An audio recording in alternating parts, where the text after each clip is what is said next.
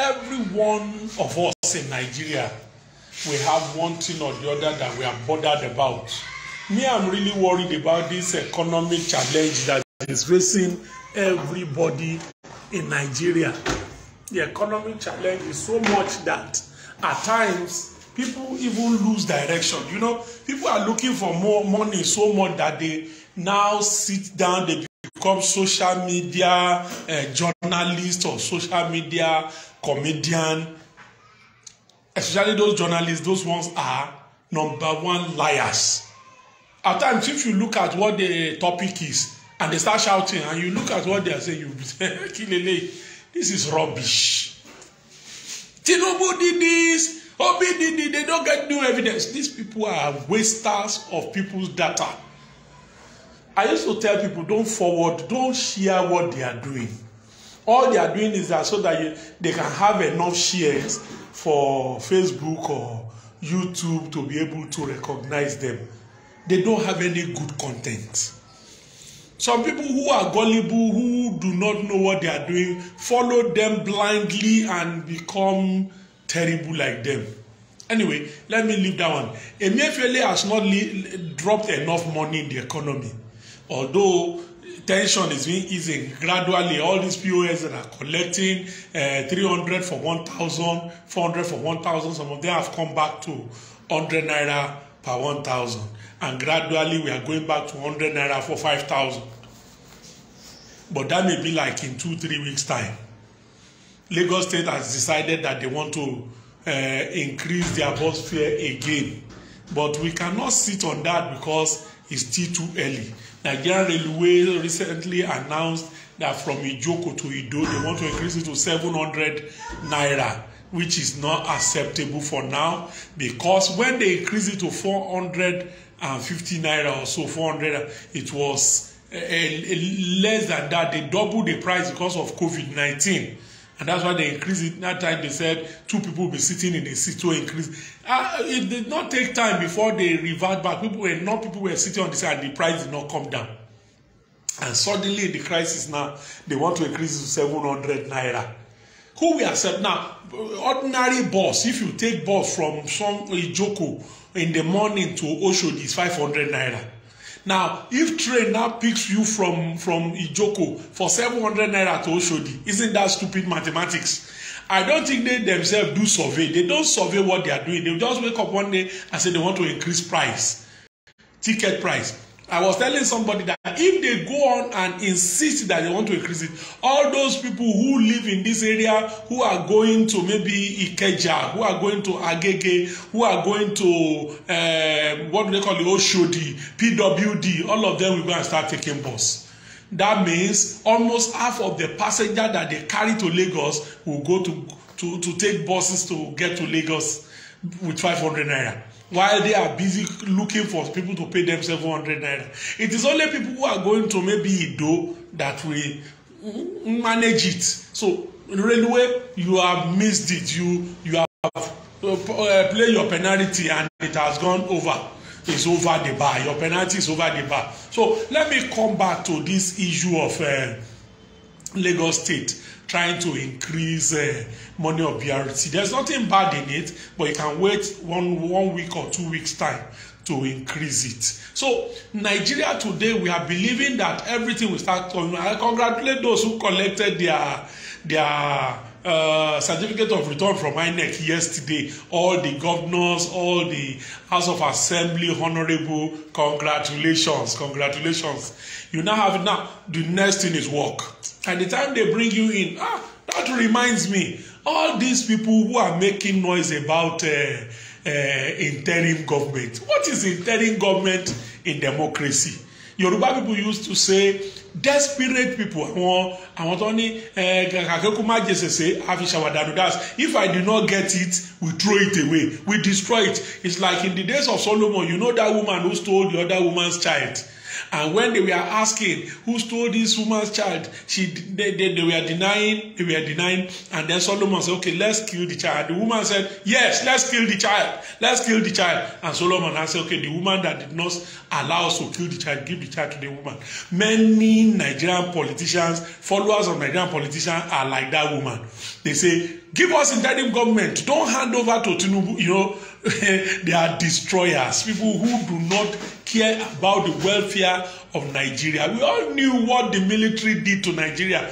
We all know what interim government means for Nigeria. It's not constitutional for us to have an interim government. It's not constitutional at all. So I want you to understand today that at times when they are making this noise, don't join them. They don't know what they are doing. Then secondly, those who are asking for this kind of government are treading on a constitutional constitutional arrangement that is called treason. Treason is when you want to take government by force. You want to set aside the constitutional procedure for making a government. You want to enter government by force. They call it treason. It is called treason. All of those who are insisting that they want interim government, when you have done election, somebody has won the election, and those who are complaining have gone to court. What kind of interim government are you looking for again?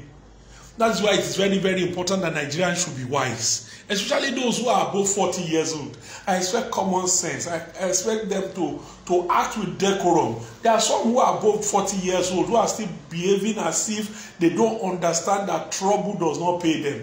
Many of them do not even have the strength to walk from Lagos to Idiroko border or walk from Lagos to Seme border.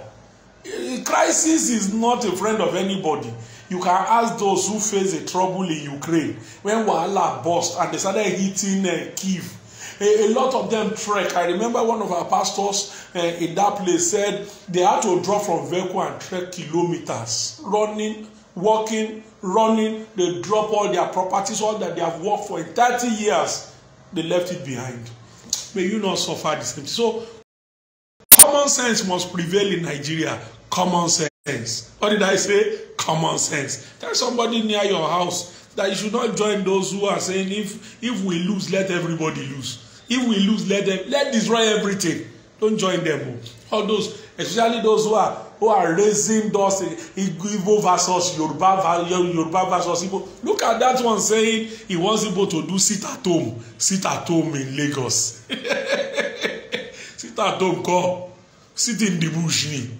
They have been doing it in the East. Then what have they achieved with it? And now telling hard-working people in Lagos not to go to work on Monday. Where will that work? You try, just come to Lagos. They will crush you. You will be crushed. You will be crushed. Come to Lagos and try and want to start such a thing. They will crush you. Lagos has the concentration of the largest number of military locations. I grew up in Lagos. And I know what it means for you to say, talking about military presence. In Yaba alone, we have the Mayon barracks. When you move a little bit away from Yaba towards Ojuelegba, at the back of Ojuelegba, you have the Abati barracks. And gradually, as you keep going, you go to Island, it has like 3 barracks there. You go to Ikeja, there's a barrack. You go towards Oshodi, there's a barrack. You go to Ojo, there are barracks. If you go to Ikorodu, there's barrack. You go to a barrack. You go to... Soldiers are everywhere. Air Force people everywhere. Police barracks everywhere. Now, if these nonsense people talking about sit at home on Monday should come to Lagos, they will be crushed. You cannot be giving order from the East to people in Lagos. It cannot work. You can't tell us to sit down on Monday and not to work. You see, even people in Ogun State who are living in Ogun State that work in Lagos, you can't tell them to sit down at home. Lagos is a productive place. You cannot be saying that rubbish now in the name of we are defending Igbo. Which Igbo are you defending? You are a criminal. And I believe that one day some of these governors in the East will wake up and deal with these boys decisively. Government machinery is stronger than a terrorist organization. It depends on their political will. So let me just drop that one.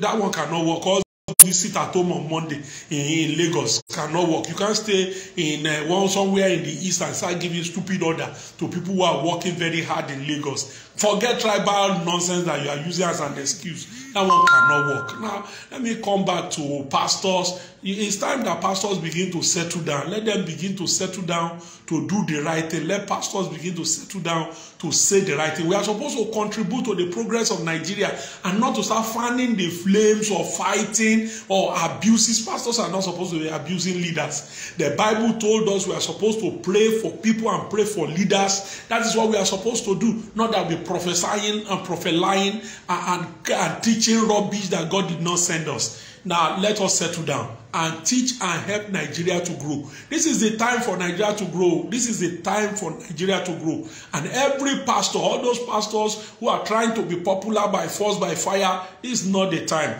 This is the time to help Nigeria. People are just trying to come out of this money changing, what do they call it, money confiscation policy of CBN. We are supposed to be sitting down in our churches, teaching our people how to make money, how to pray, how to work hard. That's what we are supposed to be doing now. We are supposed to be addressing government to teach them strategies, things they need to do in our areas to improve our place, to help engage the youth.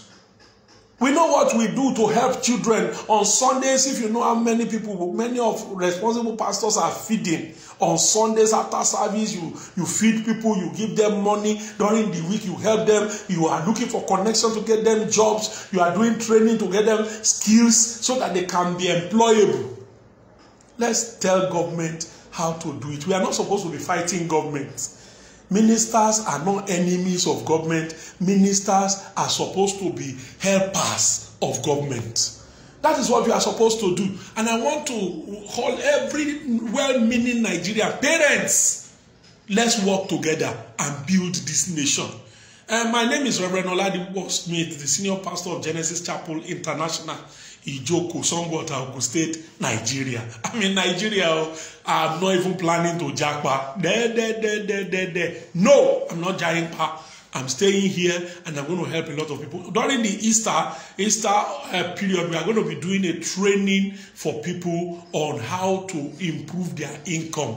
Saturday, Sunday, Monday, 4 p.m. each day of the Easter period. That's on the 8th, 9th, 10th. We are training people to increase their income. We want to invite our youth and show them. Those who are working, some are working and their salary is nothing. How to go about it. That's what we are going to do. Thank you. Please share this, my post. Share it. Let people hear me. And God will bless you. Amen.